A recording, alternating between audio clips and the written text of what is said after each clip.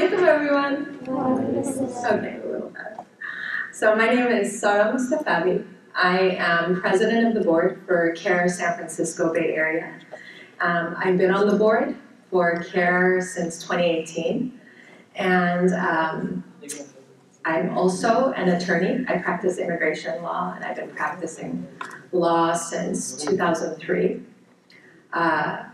In my free time during the pandemic, I also helped co-found a Muslim mental health nonprofit here in the Bay Area, along with Dr. Rania Awad, if you're familiar with her.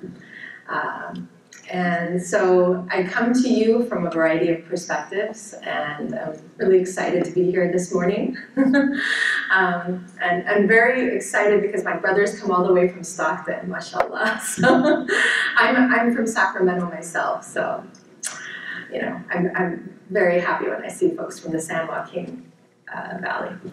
But in any event, I've been involved in the Bay Area Muslim nonprofit space for a little while now.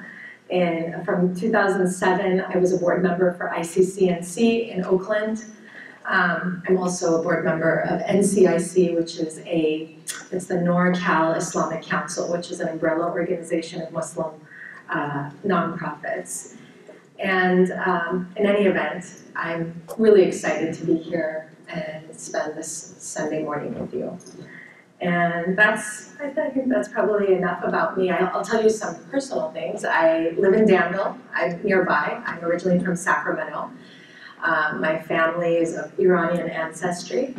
I have 2 daughters, both of whom go to schools in San Ramon, even though we live in Danville. And in my free time, I love going to halaqas. I love reading. I am an avid reader. I love fantasy and historical fiction, just you know, English literature, and I love hiking and camping. So that's enough about me. So today we're going to be looking at capitalism, understanding trade inequalities. What does that even mean to you guys? I'm just looking for one person, one brave person. Maybe my history buff? No? What does it mean? What does capitalism mean to any of you? Nobody? Okay, Harun. There's one person or a concentrated group of people in power. Okay, so it's related to power. I think that's really important. And what about you? I thought you were raising your hand. No? No? Okay. Okay. So this session provides a platform for all of you to understand the machinery and the power dynamics within a global capitalist economy. A global capitalist economy, as well as the tools and frameworks for combating economic injustice. I'm going to stop for one moment. I know people probably go through the summary really quickly, but I just want to ask you, what does economic injustice mean to you? Because I don't want to throw around big phrases and then have it just kind of, you know, go over our heads. What does economic injustice mean? What does injustice mean? Not fair. Not fair. Right on, Harun. It's like drove all the way from Stockton, giving all the answers, mashallah. If I had gold stars. So injustice is something that's not fair. What's economic? What does it relate to? Like jobs and money. Jobs and money, right on. Sara, thank you for answering. So we're looking at the tools and frameworks for combating economic injustice.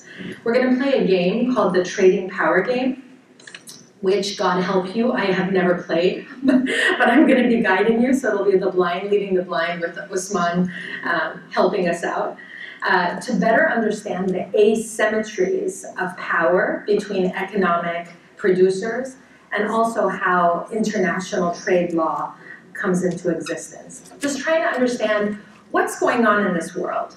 Why are things the way they are, right? Why are some countries afforded a certain status on the world stage, and other countries are perpetually afforded another status on the world stage. And then understanding in the middle of all of that, where do we as Muslims stand on these issues? And what are the sources that we can draw upon spiritually and religiously to help guide us, to help calibrate us as we move forward in these discussions? And we're going to have a breakout session at the very end to look at those Islamic ethics of wealth and kind of debrief ways that we can combat economic injustice in our own lives and think about the types of consumer choices we make and also the types of commitments we're going to make for the future. Okay? So we have some official learning objectives here, folks, and this is what we're looking at. We want to understand the power dynamics by which international trade laws come into existence. So we're looking at what is going on between these countries that creates disparities between various nations, right? We're also looking at how global economic production takes place and how those priorities or prerogatives maximize profit and then shortchange workers. So you guys might have, I mean, the simplest example I can give of that, when I was in college, the thing that really upset me was textile workers. Like, you would have brands like Nike, Adidas, you know, take any brand, Gap, and you would pay a certain amount for that item, right? And then when you found out what does the worker in Bangladesh get, and what are the conditions under which they have to live so that you can get that item for, you know, $20 or $30, right?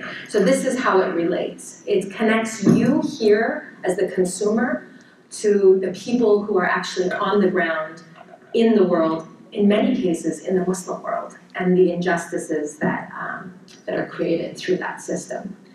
Thirdly, to gain insight and appreciation of the Islamic ethics of wealth that's present in the Quran, in our Sunnah, through the stories of the Ahlul Bayt, the family of the Prophet, and through the stories of the companions.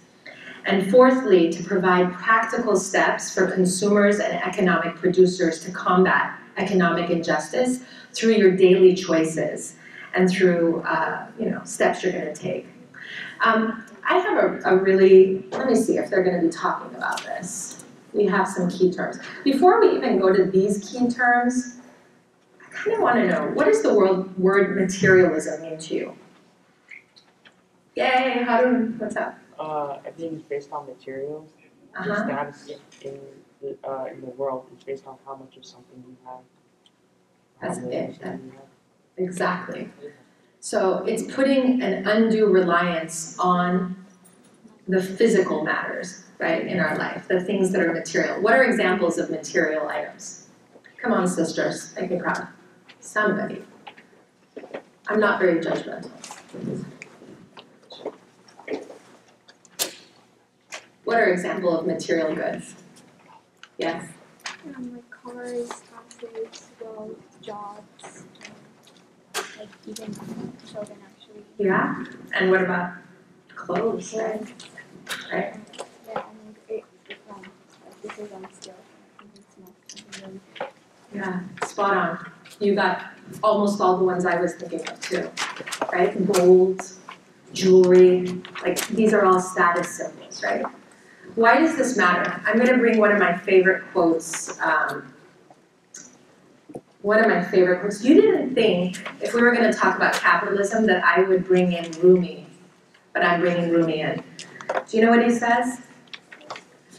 He says, the more one is awake to the material world, the more one is awake to the material world, the more one is asleep to the spirit. Okay, I'm going to cold call some of you. I went to law school. Do you know how terrifying it was? Our professors would call on us, and then they would just question us for about 45 minutes sometimes. And we had to read our case law so well that we could answer their questions. So like it was a role reversal. Instead of going to class and like sleeping through college and then the professor's droning on, the professor would come and just like interrogate me and all of us for 45 minutes. So what did I just say? The more one is awake to the material world, the more one is asleep to the spirit. So I'm going to ask someone what that means to them. Either raise your hands or I'm going to call on you. Okay, go for it, Sara. I think it means that when you're like more in tune with like the material world, you care more about like buying things. Then you kind of forget about, you know, spiritual things. Like a lot of people, they're like, they go to parties and they want to show off their wealth and they forget to pray. And so you're basically forgetting about your spirit because you're more like into dressing yourself up for the material world. That's beautiful. Yeah, and that metaphor is really profound. The dressing up, right? There's a sense that it's ephemeral, it's temporary, right?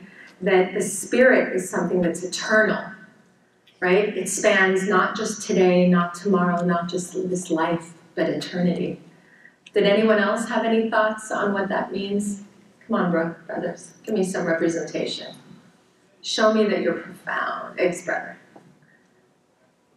Your name was again? Yunus? Yasin, okay. I know it was Y. Yeah. Yunus, Yasin, there's some letters there. Well, I think it's like people who value like their dunya over like the deen, right? Yeah. So people who focus on this life over the temporary materialistic stuff like cars, you know, jewelry and all that, not realizing it's only temporary. And then because of that, they forget what's going to happen and hereafter, which is eternal, right? So, yeah. That's beautiful, thank you. I'm learning from you guys, really. What an honor. What are really like subtle ways that we, without even meaning to, kind of value material over the spirit? I know we're talking in theory, this is what some people do. But what are ways that I can reflect on? Because I always, you know, like, this is nice. Maybe your parents forced you to come. Maybe, you know, someone else told you you should come. You thought it'd be good for your resume. I don't know. Maybe some of you really, really wanted to be here, right? But for me, when I go to a talk, the first thing I ask myself is, what is the benefit of this in my life and the lives of those I care about, right? And then beyond. So when I say the more one is awake to the material world, the more one is asleep to the spirit, how does that happen in our lives?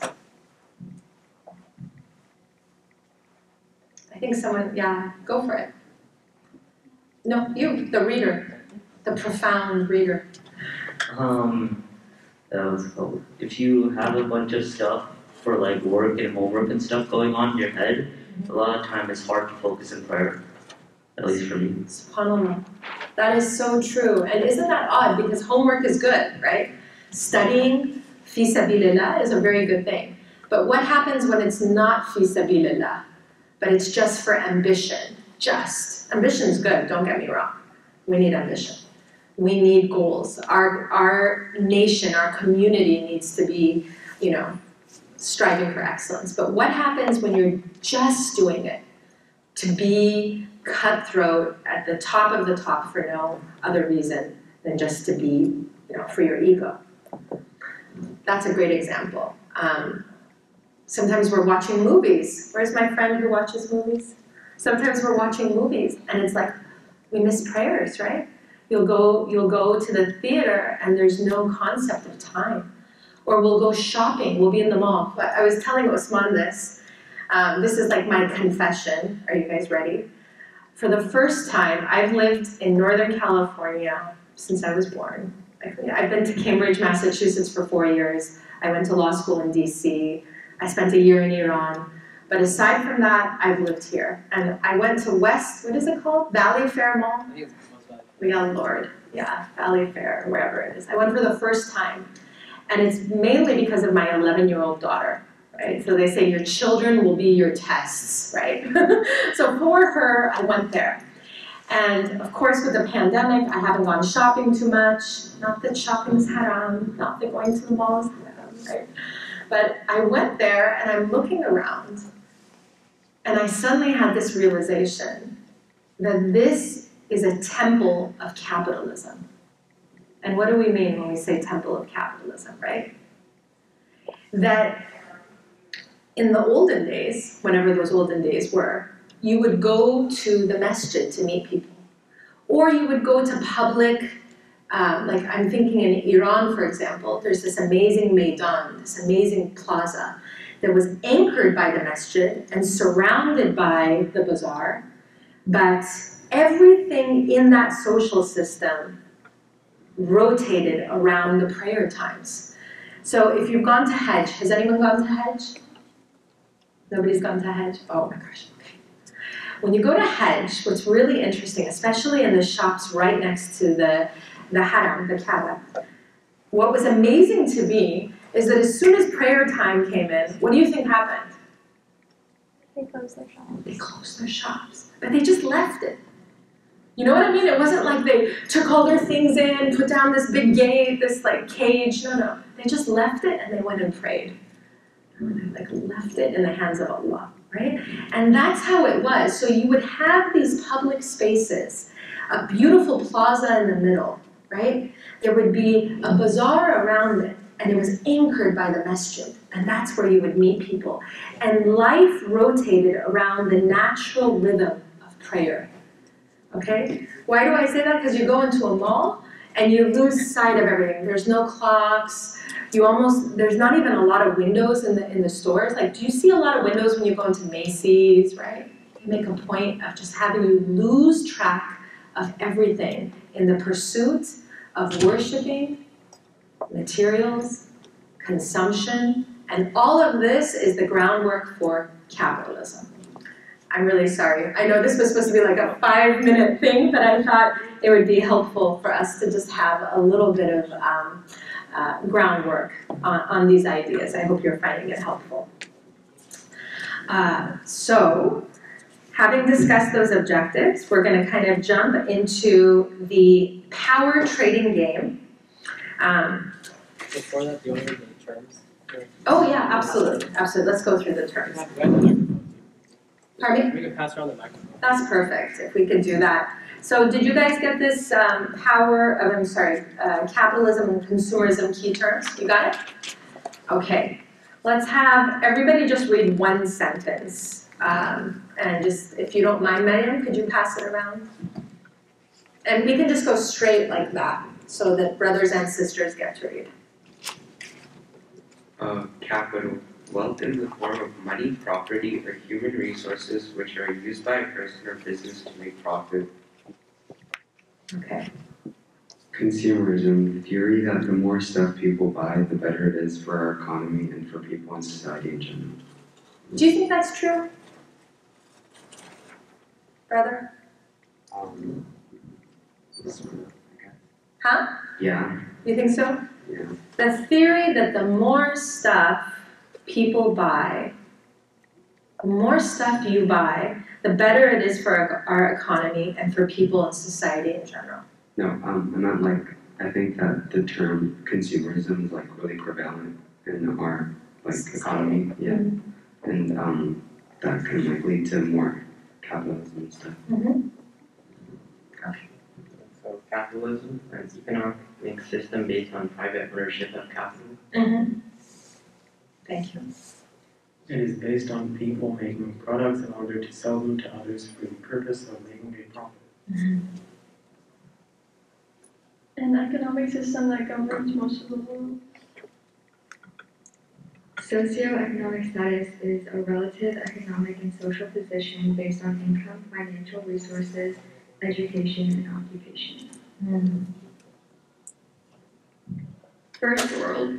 The first world refers to countries that were aligned with the United States during the Cold War, were capitalist countries and self-proclaimed democracies. They tended to be wealthier countries with advanced industrial economies. Almost all of these countries were also colonial countries that colonized or benefited from colonization. After the Cold War, First World came to refer to countries that were wealthier and had more developed industrial economies. So before you move on, thank you. This word, first world, what do you guys think about it? Hate it. Did you guys hear it, Brother Osman? Very politically incorrect. It's really politically incorrect. Mariam, what do you think? You thought you were going to get away. I did, yeah. Actually, this is more of like a tangential thought, but you know the terms like first world and third world a lot? Yeah. And I was just reading the worksheet that they got earlier. I never realized what second world was referring to, and I was like, that's such a hierarchical way to classify the world. And it's, I mean, who got to decide? Who got to decide?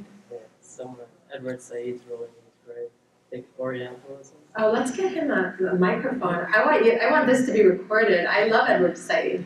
Right on. Preach, brother. Quick. Just a few quick ones.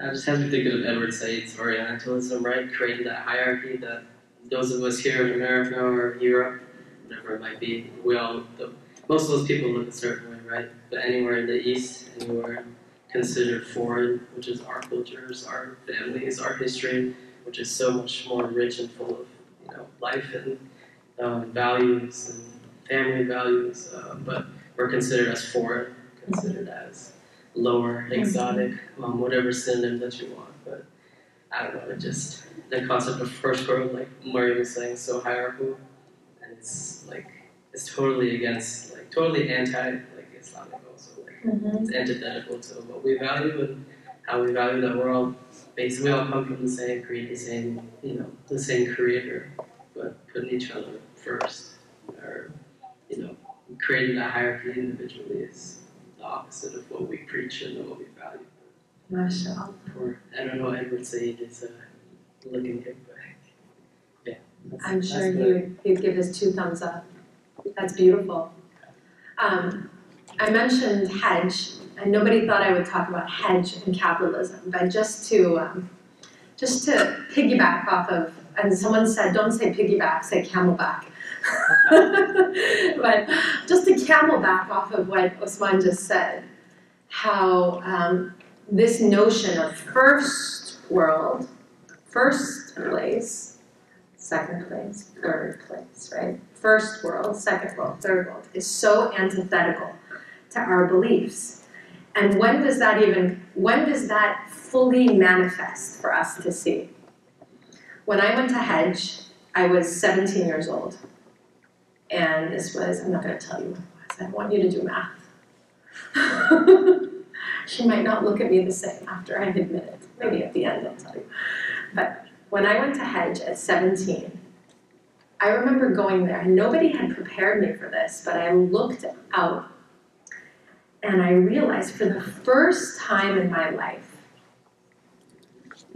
part of getting ready for Hajj is that you in some ways say goodbye to the material consumerist world.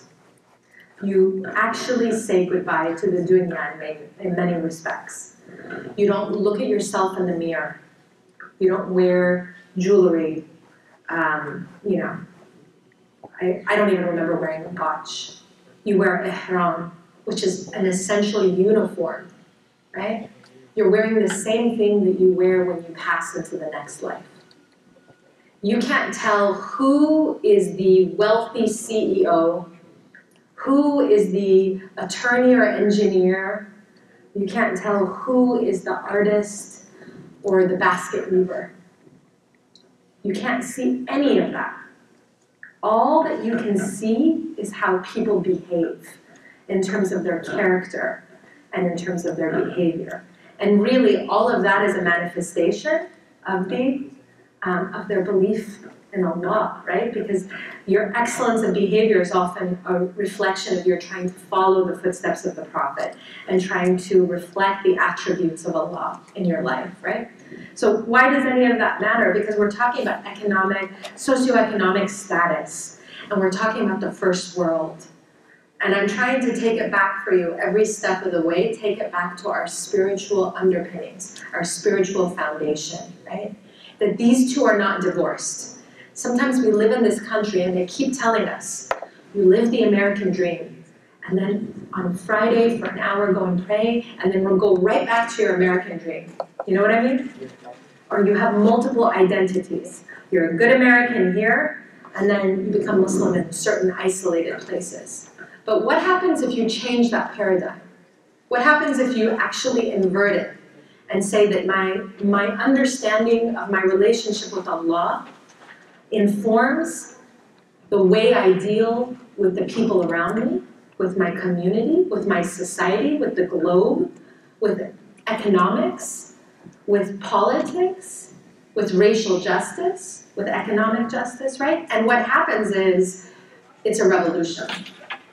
So that's my comment on First World. If you guys would like to continue, did you want to give it to Madiha? Madiha, I feel like I know your mom. Her name's Rima. Rima, yeah, I think I do know. She's also an immigration attorney. Oh, that's how I know her. I love your mom. I remember meeting her 4 or 5. And she's an immigration attorney, so send her my synapse. Would you like me to read just the first sentence or the whole one? You can read, yeah, just go for Third World. Okay. Third World. The Third World refers to countries with a colonial past who did not align with the U.S., the First World, nor the Soviet Union, the Second World, during the Cold War.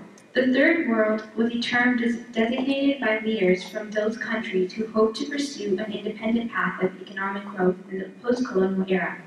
After the Cold War, Third World came to describe countries that were poor and had less developed industrial economies. Thank you, Medea. So just to kind of summarize really briefly, so the language that was used, and just to make it a little more even politically relevant, you guys are all familiar with January 6th? What happened? Yeah? Like with the Capitol and all of that. One of the interesting comments by a lot of journalists was, this doesn't happen here. This only happens in third world nations. So as recent as then, and even now, people still persist in using these highly insulting and highly erroneous terms. So, you know, we don't have people storming state houses and the nation's capital. We don't have that. That only happens in third world countries, right? And then there's this kind of more subtle approach which talks about developed nations and developing nations, right? It's a little better, right? It's a little better, but even that is problematic. Osman, you were telling me a little bit about why that might be problematic.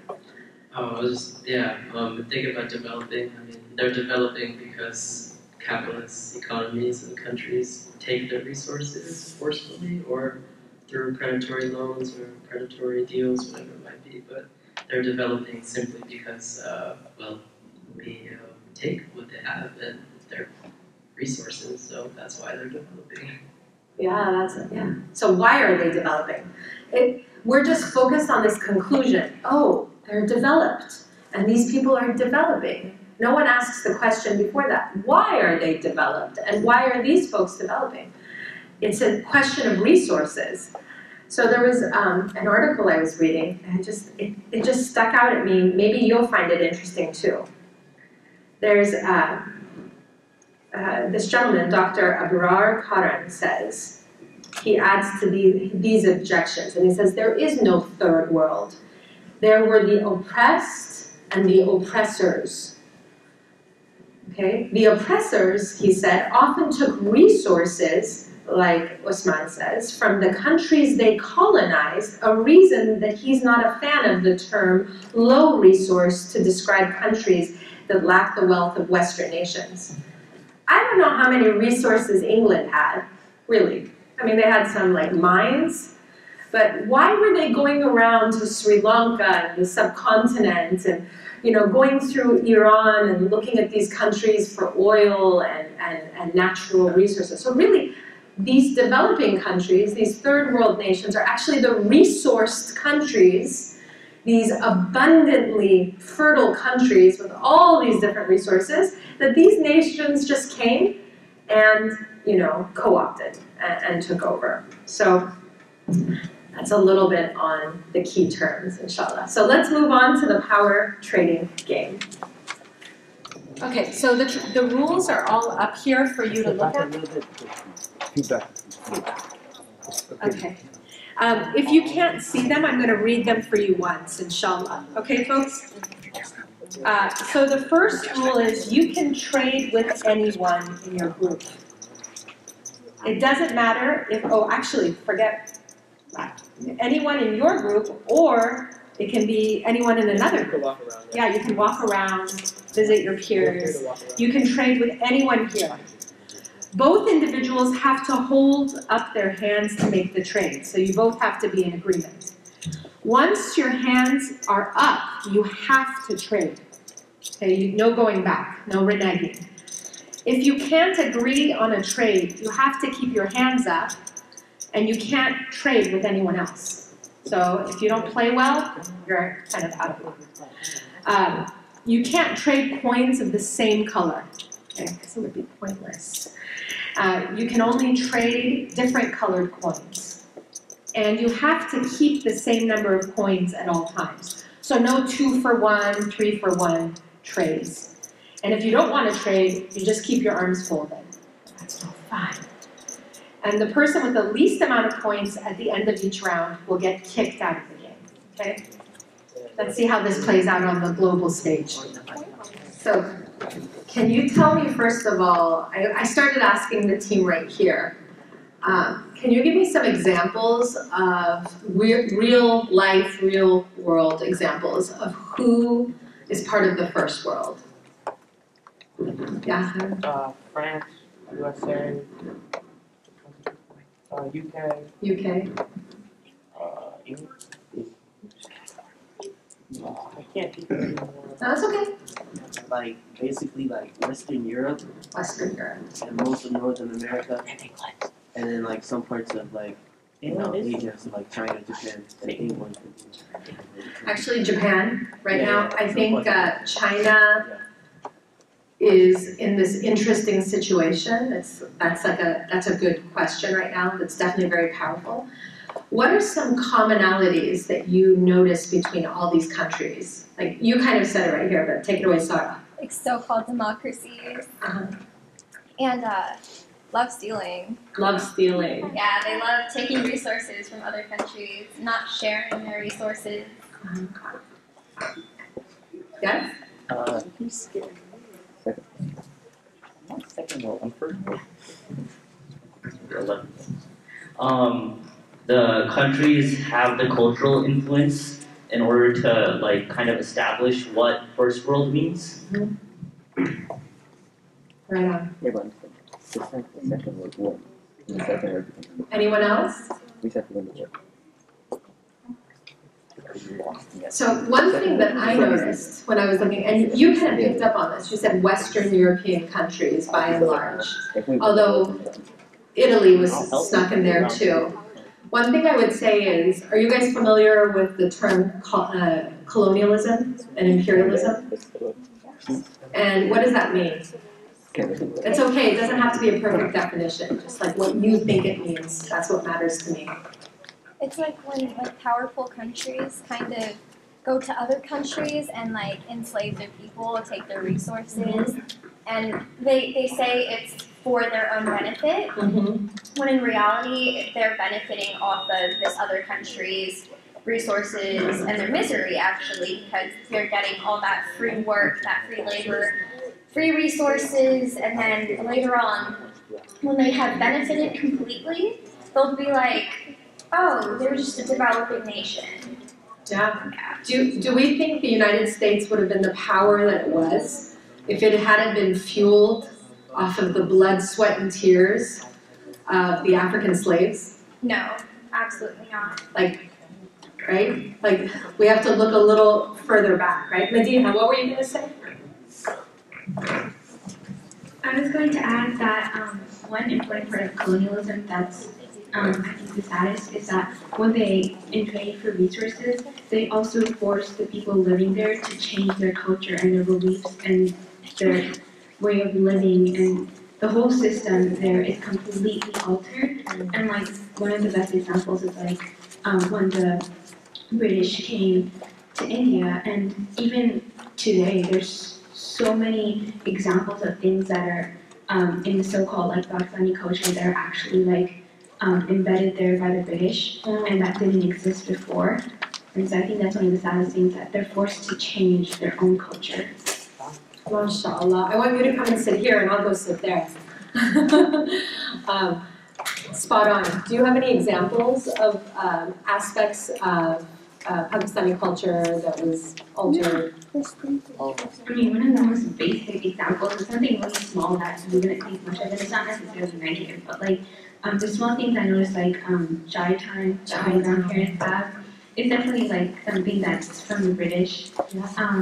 And I'm sure there's also major like examples that are more impacting in a negative way, but that's one of the small ones I have.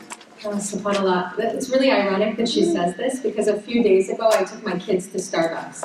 And I don't go to Starbucks often, but there was no other coffee shop near the movie theater that I was going to take them to. And as we were sitting there, you know, if I go to a Starbucks, I'm always trying to be very conscious about going there.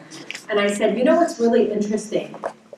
You guys know that coffee came from the Yemeni traders, right? That's why it's called qahwa.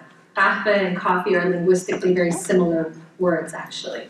And that in countries such as Iran, traditionally we had coffee houses until the British came and then, you know, brought tea from the subcontinent that they, you know, got how much off of the backs of the you know, farmers from there, and then forced these trade agreements so that it displaced coffee coming from Muslim Yemeni traders, and we were forced to trade with the British. So it changed the whole culture. So when I go to Iran and I tell people this, that we actually used to have qahwa, we would have coffee houses, we didn't have tea houses, right? It's really interesting. The funny thing is, what do we all know about being in this country and knowing a little bit about US history? What do we know? There's a famous thing that happened in Boston relating to tea. Awesome, yes, Boston Tea Party. And what was that all about? This is all about international trade. I mean, it sounds like, you know, we're talking about random things, but it's all coming together. What happened with the Boston Tea Party? They threw tea into the harbor as a sign of protest. Yeah, so the tea was dumped in the harbor because they didn't want to trade with England because ironically, the US recognized that this was an unfair trade agreement. And now look at what's happening, right? It's like, so they recognized it then, and 200 years later, they don't recognize what they're doing. So anyway, I hope we got some of those reflections clear for you guys. And we're gonna kind of move on and look at the Islamic ethics of wealth and kind of tie all these different pieces together. You guys have a little flyer, and I would love to have you, those of you who haven't spoken up, yeah? So, I'm not gonna have enough time for the debate time. Yeah. Yeah. So, I have a paper. Read it? Maybe ask a few questions. Okay, right. So, look for that. So, there's three different. There were three different. Okay. I didn't know that. Okay. Sorry. That's okay. The game took a little. Okay. So, what I'm going to do is, where's the microphone? Can we bring it up here because I think the folks in the front haven't spoken. Maybe we will choose, we'll start with the verses of the Quran. If everybody can just read one verse, and then we'll answer some questions together. It says, discussion on Islamic ethics of wealth. You can see if it's on. A little green light will come on. Fatima, could you check to see if this is on? Okay, and then speak up because I have hijab hearing. Okay. And why do you not spend in the cause of Allah while to Allah belongs the heritage of the heavens and the earth? Beautiful. I'm actually going to stop there for a moment. What does that mean? And why do you not spend in the cause of Allah, while to Allah belongs the heritage of the heavens and the earth. Can anyone break that down for me? I would rather, instead of have us going through 10 verses, I'd rather have us like dig a little deeper and look at one verse and see how that relates to our lives. And why do you not spend in the cause of Allah, while to Allah belongs the heritage of the heavens and the earth? My history buff, help me out. Okay. I mean, I don't know, because I'm not like a shit. I'm not just, You don't have to be a shit. But Allah gave you the faculty of thinking, so. So I think what Allah means by this verse is like, why do you not spend for me when I created the heavens and earth? Like, why do you not spend when I give you the provision? Why do you not spend when I give you that money?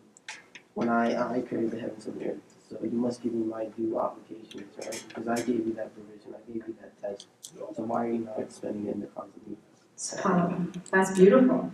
You got it. 10 out of 10.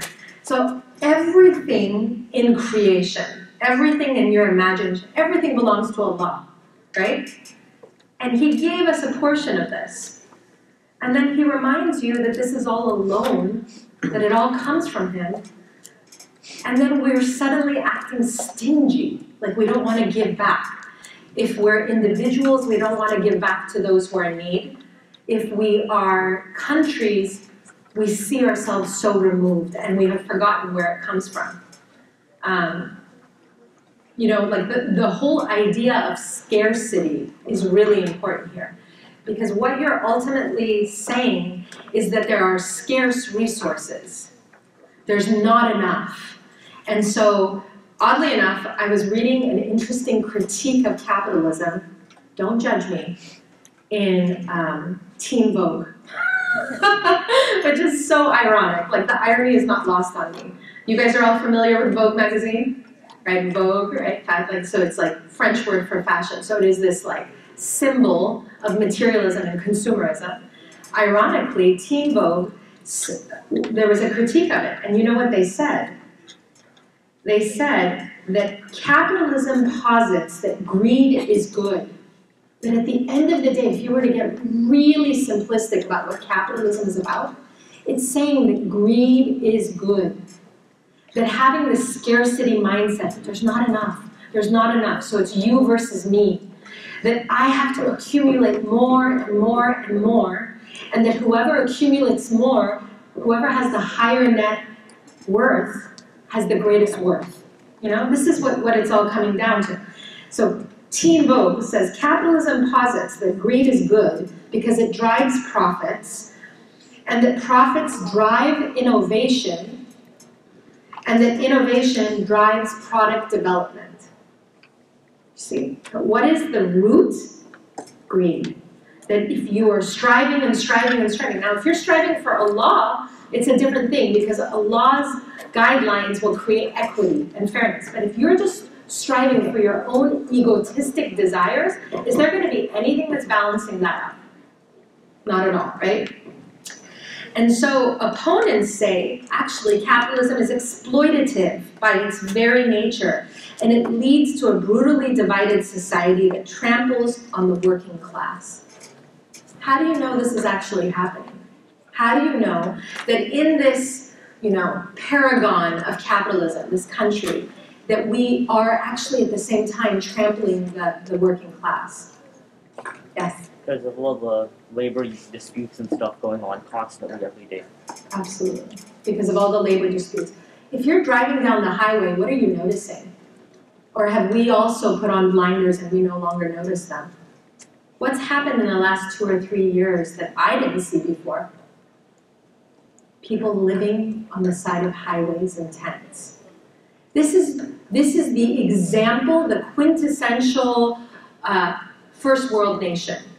And we have what people call the fourth world in the United States. Do you know this? They call it the fourth world. So it's like 2 different realities. You have people who became overnight millionaires through the pandemic. And then you have those same people who are now living in trailers, motorhomes, if they're lucky, and then tents on the side of the highway.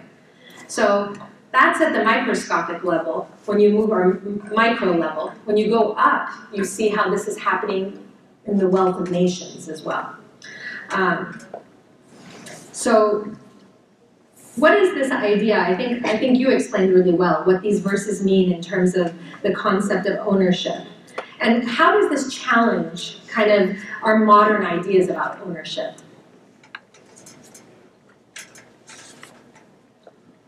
Does anyone have any thoughts? If you guys have seen Ferris Bueller's Day Off, there's this like line where he's like, anyone? Anyone? Anyone? No? Oh, I didn't see it. Go for it. This is like that idea of ownership, right? Yeah. Well, I mean, we don't really own anything, right? Typically Muslims, everything comes from Allah. So therefore, what are we compared to Allah? We're just, creation. So therefore, we don't own anything. He just gave us this trust. He gave us this temporary test, right? And it's just, I think that's what it means. Like, what do we do with that? That's the test. That is so beautiful. Really. Did you guys hear what he said? He said, we don't own anything. We don't own anything. This body belongs to Allah. It is a trust that Allah has given us. This time on this earth is a trust that Allah has given us. We don't own it. That's why we come from Him and we return to Him. Our whole understanding about economic justice has to be anchored in our understanding of Allah. If you don't have a relationship with Allah, if you don't even recognize that Allah exists, if you don't recognize that one of His names is Ar-Razaq, who knows what that means? A provider, right on. Exactly, Ar-Razaq, the infinite source of all provision in all creation, right? In the universe. One of Allah's other names, Al-Wahhab. What does Al-Wahhab mean? It's what you said, the giver. I'm going to turn this off, it's making noise. Al-Wahhab, the giver of gifts, okay? And what's the other one? Al-Kareem, the source of all generosity. If you recognize that Allah is the source of all generosity, all provision, and all gifts, then do you feel like you have the right to accumulate it all for yourself? Or do you actually recognize at some fundamental level that this is a loan that He's giving, and that He is watching you to see if you are dispensing it with justice, with equity, with a sense of God consciousness at the end of the day? And I'll just finish with this. Yeah, I'll be finishing with this. There's a beautiful, beautiful story. Not a story. This is actually my friend here who's been studying the Khalifas. Imam Ali has a beautiful sermon and a letter that he writes to one of his sons. And what he says, this is priceless. Have any of you gone camping? My brother here likes to camp. Okay. Have you ever gone backpacking? So you're hiking and you're wearing a really heavy backpack. There's water in there, there's bars, sometimes there's apples. It's heavy. And if you're backpacking and hiking and camping at the same time, you've got your gear, your clothes, your food. Imagine that metaphor as the journey that we are on in this life. I'm going to end on this note. Okay? You are carrying a really heavy burden, and that burden is wealth. That burden is the power that you have been granted. So if you are living in this country, it is not an accident that you are here. Allah determined that you should be in this nation and that you should carry this wealth and power. And this is what Imam Ali said.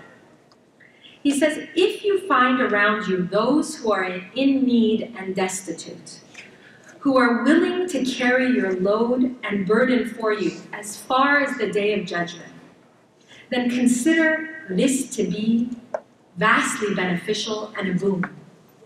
Engage them and pass your burden on to them. and relieve yourself, take that hiking backpack off, and give it to the person who said, I'll carry it for you. And recognize that even though it seems, I'm talking about it as a burden, as a weight, as baggage, in this world, we're told that wealth is just wonderful, so keep giving more. But if you look at with akhira glasses, what do you realize? That this is a heavy responsibility. Give it to whoever wants it. Thus relieve yourself, says Imam Ali, from the heavy responsibility and liability of submitting on the day, on an account on the day of judgment, of how you have made use of his bounties. What are those bounties? Wealth, power, position. Everything that we're talking about when we talk about first world vis-a-vis third world. And thus you may arrive at the end of that journey, light and refreshed, having enough provision for yourself at the ultimate destination. So, I'm going to leave you with those thoughts because I think whatever we do in this world, we have to be grounded in our understanding of who Allah is, what our relationship with Allah is, and what our responsibilities are regarding Him, His creation, and the entire world. It's been a pleasure being with you guys today. Thanks for having me, and I look forward to seeing many of you later.